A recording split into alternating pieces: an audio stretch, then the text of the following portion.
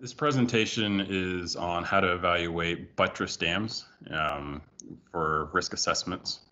And so I'm going to go through a quick outline of the presentation. I'm going to start with the load carrying mechanisms and the different types of buttress dams you might come across, run through a couple of case histories.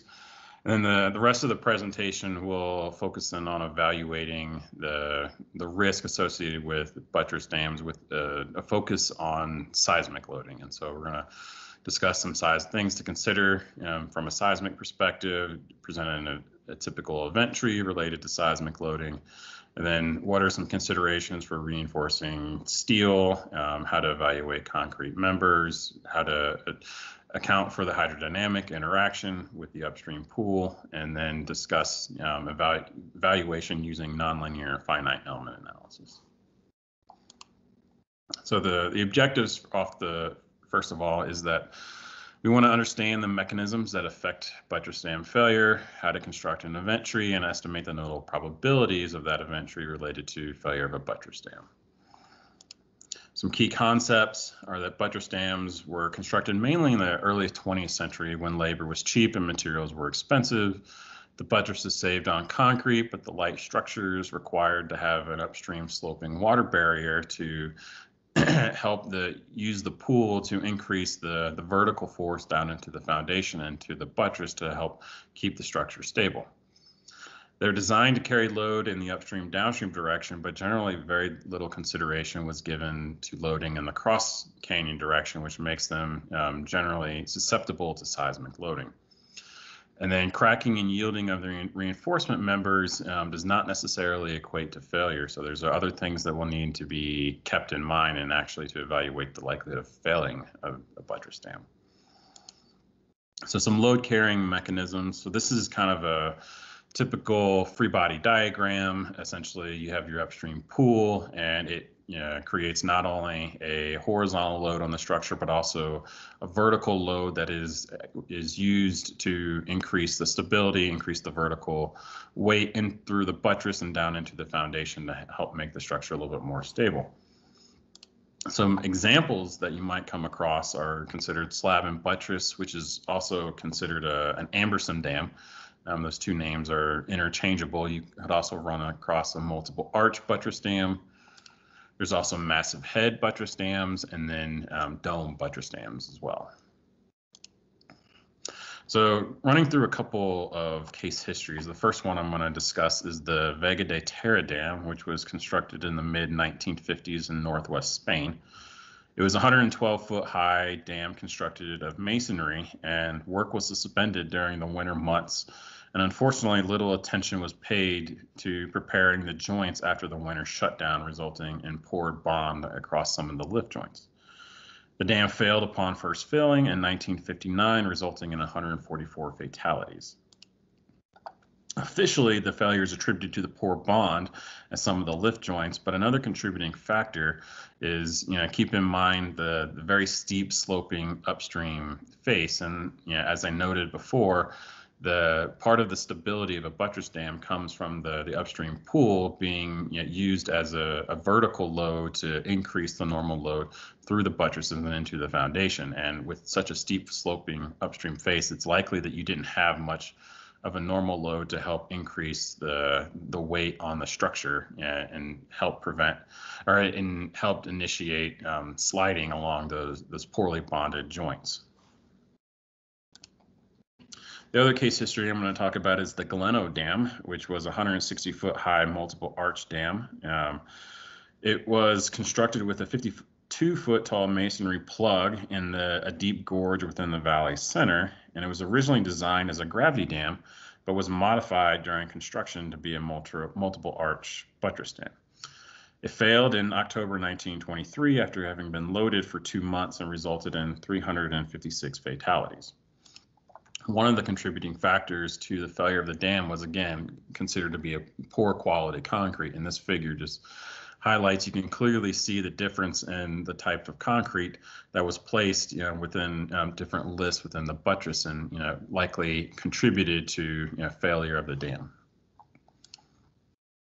The official report, however, indicated that the failure of the dam was attributed to failure of the masonry plug, which was considered to not be stiff enough nor extend far enough downstream in order to carry the load from the buttress. Now, one of the unique things about this dam is most dams fail upon first filling, whereas this dam actually survived for 2 months. And so one of the questions is, so what exactly changed during that 2 months that resulted in failure of the project?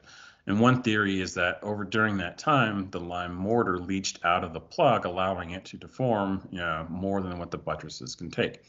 And this is kind of supported through the finite element analysis that was done of the dam after failure. And essentially, once the plug was removed from the finite element analysis, it started to mimic a cracking pattern similar to what was seen after on site after the dam failed. And notice particularly on the upstream side that there's a lot of diagonal cracking within the buttress. And then also notice, from pictures from the Galeno Dam after the failure, there's a lot of diagonal cracking within the buttresses itself. And so really what is attributed to failure is failure of that masonry plug not being sufficient to carry the load. So getting into seismic considerations when evaluating a buttress dam. So this is an example of entry where the first couple nodes are related to the loading, related to the reservoir and to the ground motion. And in this particular example, there's struts in between the buttresses to provide lateral support. And so the first node is related to failure of those struts and compression, which then leads to the moment capacity within the buttresses being exceeded, which results in buckling or excessive deformation of the buttress, which then leads to a breach and an uncontrolled release of the dam, of the reservoir. So one thing to note, so this particular failure mode, that entry that I have shown, is related to failure of the buttress itself. A key component of buttress dams is also the upstream concrete slab or the water barrier. And so that is another potential failure mode that you will want to consider as well. But the entry and the presentation will mostly focus on failure of the buttress itself.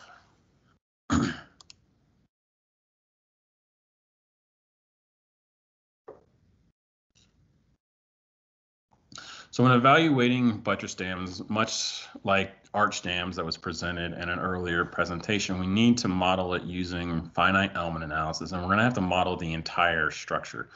Unfortunately, we can't just focus in on certain components, and the reason for that is buttress dams, when loaded in the cross canyon direction, the load has a tendency to accumulate across the structure. In order to get a full appreciation of the load on the buttresses, you have to model the entire structure and not just focus in on a couple buttresses. So, and also, as was noted with arch dams, we need to be careful when we're doing 3D finite element analysis. We don't want to just jump into the most complicated model. We want to kind of take a stepped approach and maybe do some simplified analysis, starting with linear elastic, massless foundation. And if that analysis indicates that we could have potential problem or, it develops, cracking that is adverse to stability, you can then move into more sophisticated analysis, but there's no need to just jump into the most complicated model that you possibly can, because they're very difficult to set up. And it's very easy to make errors that will give you erroneous results. So one of the key things when evaluating the potential for failure of a buttress dam is considering the reinforcing steel within the buttress itself.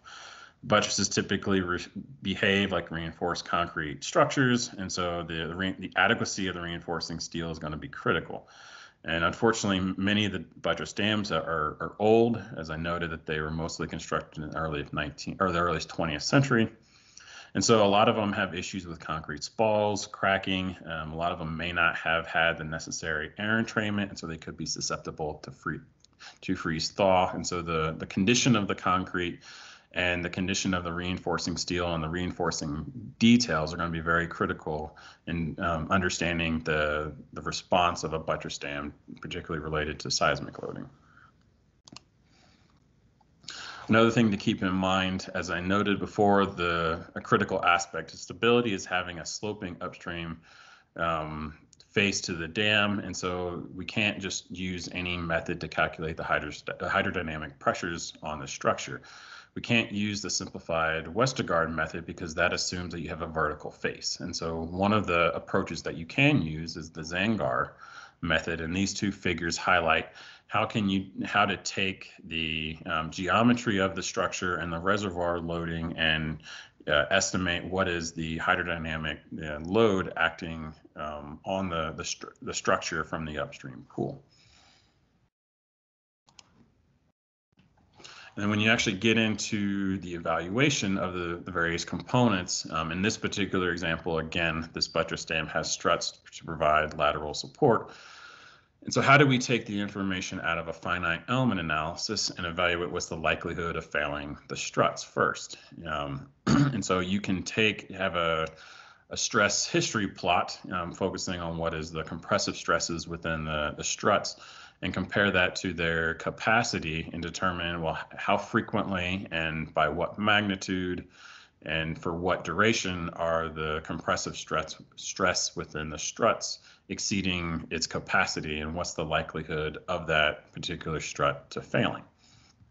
And depending upon the type of finite element analysis you're using, you may want to do more of an iterative approach, whereas so you first run the analysis to see which struts are overstressed, but then as those struts start to fail, the load will then get redistributed to the adjacent struts, and what's the potential for those struts then to become overstressed. And so you can initially select which struts you want to focus in on, which is the highlighted in yellow in the top figure. Run the analysis, and it'll give you an indication as to which struts may have the stress exceed the capacity. You can then remove those struts from the analysis, which is highlighted in the middle figure in red as to which struts we want to remove, and then rerun the time history analysis and determine what is the redistribution of the stresses with those removed struts, and is the adjacent struts then themselves become overstressed, which is highlighted in the bottom figure in the blue and the purple. Once we have evaluated the struts, then you want to look at what is the potential for exceeding the moment capacity within the buttresses. And again, you can use time history stress plots to determine what's by what magnitude, how often, and by what duration is the flexural stresses in the buttress exceeding the moment capacity of the concrete, to determine what's the likelihood of exceeding the moment capacity and potentially getting buckling of the buttress. Another thing to keep in mind is that a lot of buttress dams vary in thickness from the base to the top, and so you may need to evaluate multiple elevations in terms of the moment capacity within the buttress. And so these are two figures which are very similar to the plot I just showed on the previous slide, but for different elevations. One where the buttress is 32 inches thick and another where the buttress is 26 inches thick, and you can compare what is the stress at these two elevations to, one, get an idea of at what elevation might you be exceeding the flexural stress, and also, is it warranted to consider multiple elevations in terms of failing the buttress, or is there a critical elevation that you need to consider? And not to try and beat a dead horse, but again, when talking about nonlinear finite element analysis, they're not for the faint of heart. And so it's going to be very critical that you validate your model before you start using it. You want to, once you develop the model and you make your various assumptions, you want to run it for a simplistic loading that you either know the response or at least highly confident yet what the response will be, to make sure that the model is giving you realistic results before you fully jump into evaluating the upper load ranges of the earthquakes that you need to consider. And so lastly, what are the key takeaway points and for evaluating buttress dams? They're designed to carry load in the upstream and downstream direction, but they're vulnerable in the cross canyon direction, making them especially susceptible to seismic loading. Finite element analysis are basically going to be required in order to fully capture the response of the dam. Reinforced concrete risk concepts are going to be important to keep in mind when evaluating the various nodes within the event tree for failure of a buttress dam. You want to pay careful consideration to the quality of the concrete and what is its current condition today, what is the joint treatment, the reinforcing details when trying to evaluate the potential for failing the various components of a buttress dam and ultimately leading to breach. And then lastly, the level of analysis needs to be commensurate with the level of study. Don't just jump in with the most complicated finite element model that you can. Kind of take a stair-stepped approach, starting with a more simplified model and leading into more complicated models as you go along.